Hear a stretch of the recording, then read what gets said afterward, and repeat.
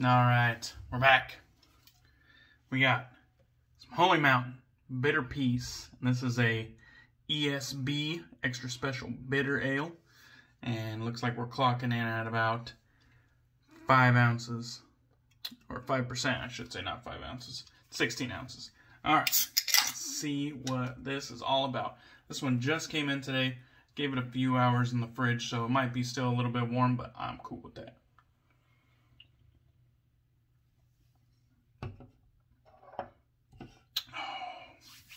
Okay, nice malt presence. It's definitely kind of got like a little bit of, just a little bit of caramel sweetness, and then it has kind of like that bready, biscuity type like character to it. You know what I mean?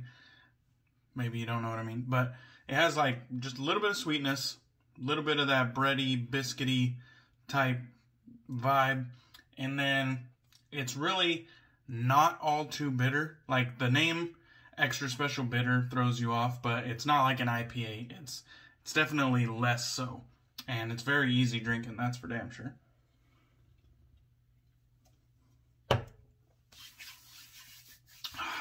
Alright. We're going to be doing some Barrister Mann.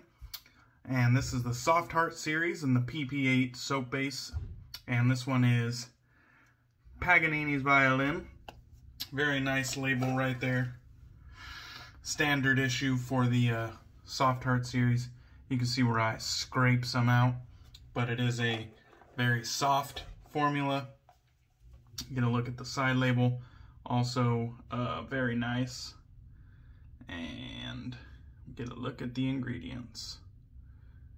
See that? All the way over to that. Okay.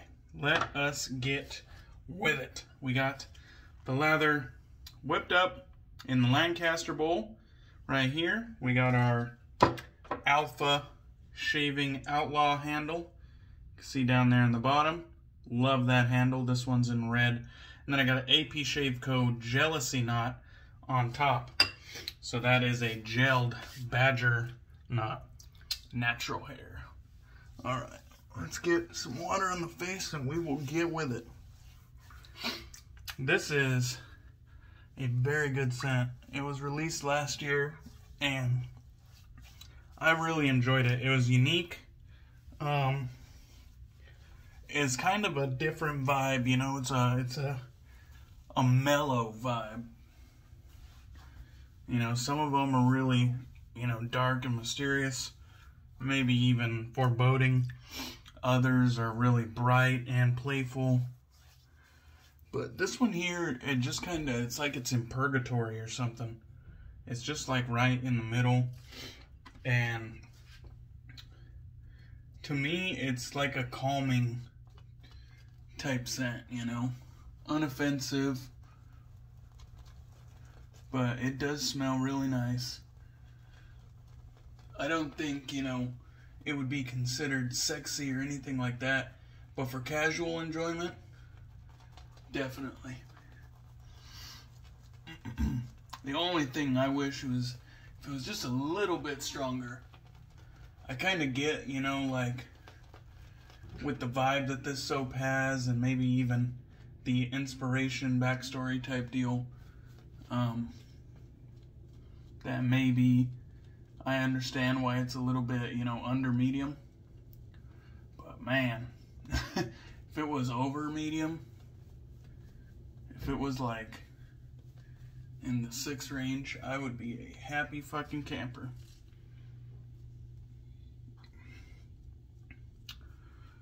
And the PP8 always lathers up nice. Even with this Gelousy knot, which for me has been known to eat some of my lathers. I don't know if it's just, I don't find it to be, you know, the densest knot in my collection, but it has some density.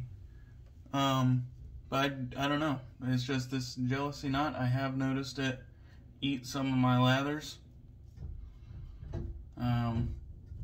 But goddamn, it feels luxurious though. I'll tell you that much. Definitely feels luxurious. Alright. I think that'll do it. Let me take a little swig.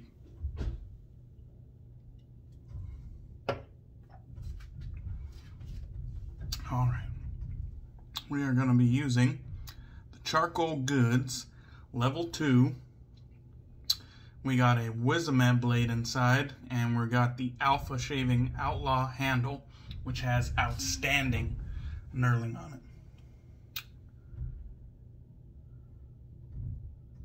And let's get into it. Sorry if you can hear that background noise. I think my wife bought some like inner shower like shelves or some shit, and she is obviously struggling. I don't know if it's coming across, but there's a lot of fucking banging going on over there. So sorry about that.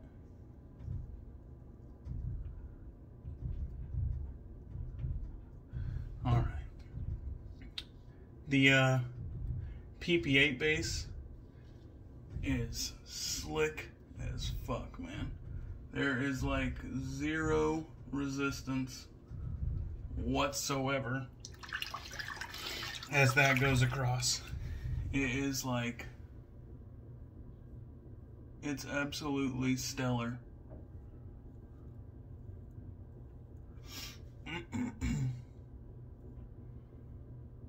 And this soft hard base is absolutely one of my favorite soap bases. Absolutely.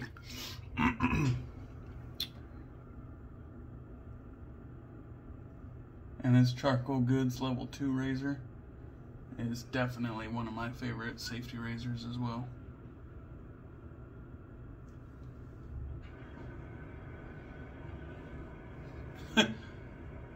God damn, talk about no fucking respect for my video tonight.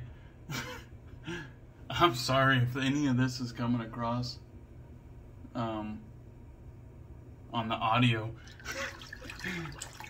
But for me, on my side, it just sounds like my wife is going fucking ham in the other room.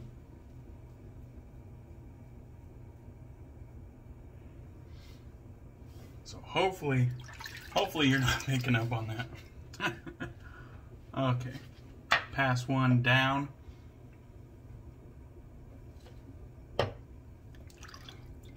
Let's try to get a little bit more moisture on the face.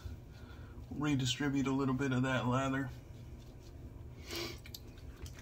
A little bit more moisture on the neck. It's been a somewhat long day, but not too bad. Not too bad. A little bit tired, but we are gonna get through it. I had a fucking awesome beer mail call today. If you follow my IG, you probably saw it, but got 2 barrel-aged bottles in, and then 3 4-packs. I think it was like an IPA, ESB, like the one I'm drinking here. And then what was the other one? I think the other one might have been a pale ale. But from Holy Mountain, my favorite brewery. So that was pretty fucking cool. I absolutely love that they ship throughout Washington now. If COVID did anything for me, it forced my favorite brewery to start canning and start shipping. And some breweries definitely needed the push because they weren't gonna do it on their own. So I think that's pretty cool. I don't think some of these breweries that innovated are gonna turn back the clock, you know, when things open up. I think this is just gonna be a part of the beer game now, you know. You could ship alcohol throughout the state.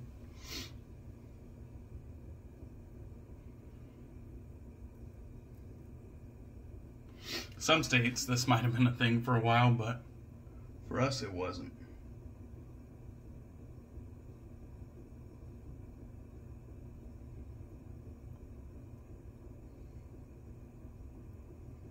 So I, right before doing this, right before I took my shower pre-shave, I was looking on Instagram because I saw BBS Live was on there, and it was Nate and Latherhog,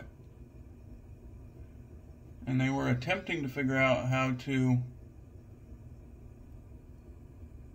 to get like multiple people on Instagram, not just like 2 people, me and the guy I'm doing the guy I'm sharing the live with.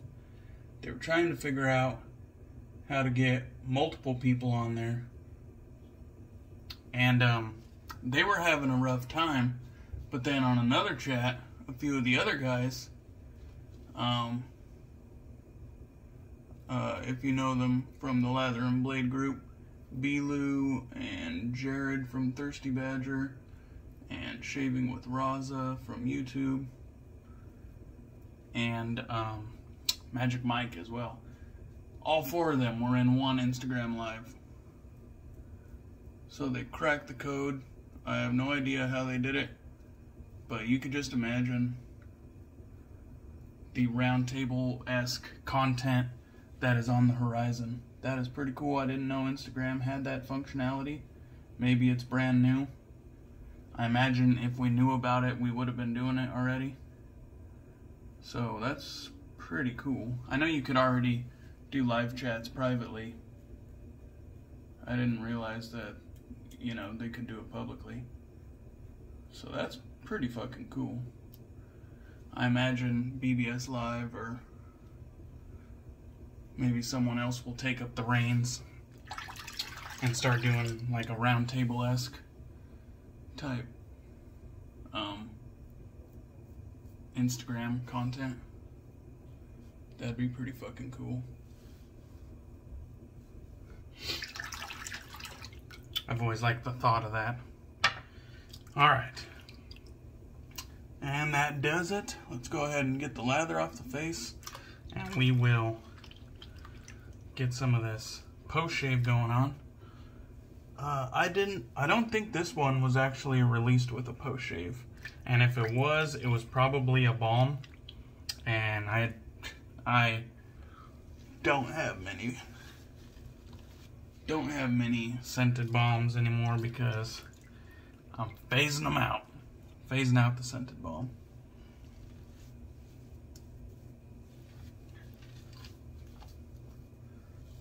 And so I had to do a little mixy-matchy, and I don't think I came anywhere close. This scent is pretty unique in its standing. I definitely used something different last time I used Paganini's Violin, but it's all good.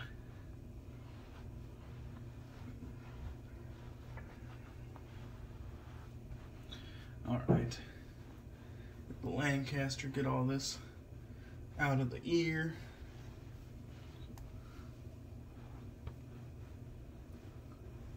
Then we'll move on. Oh, not too shabby. That Charcoal Goods is just one smooth operator, man. Smooth fucking shaver.